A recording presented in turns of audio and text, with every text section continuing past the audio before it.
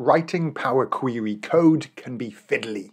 So let me show you a few magic tricks, all right? We're going to recreate writing this little formula that gives us the refresh date.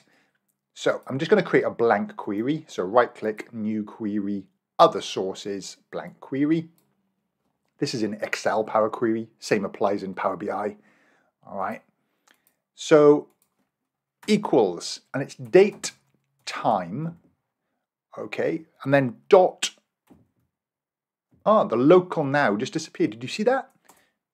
There it is, local now, but if I press the dot, it goes. That's crazy, okay?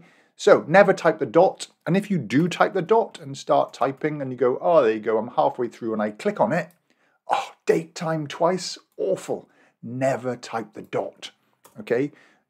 In its simplest form, if you know the word local is in there or now, just type that, okay, equals now, and then click on it. Never type the dot, okay? Open the bracket, it puts a nice close bracket in for you. Press enter at the end, and there's the day, month, year, and all that sort of stuff, milliseconds. I don't want all that. So I want to click at the start, and I want to wrap this in a date from. So remember, never type the dot. So date, there we go, date FR, date dot from, click on that. But if I put an open bracket in, it puts the close bracket, which I have to delete and go to the end. So don't do that, okay? Here's the little trick. After you've written date from and it's looking like that, don't open the bracket, do this.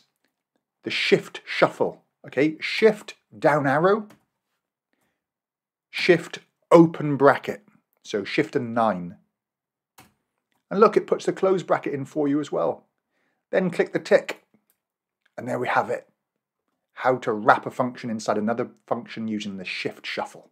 Okay, hope you enjoy these Power Query tips.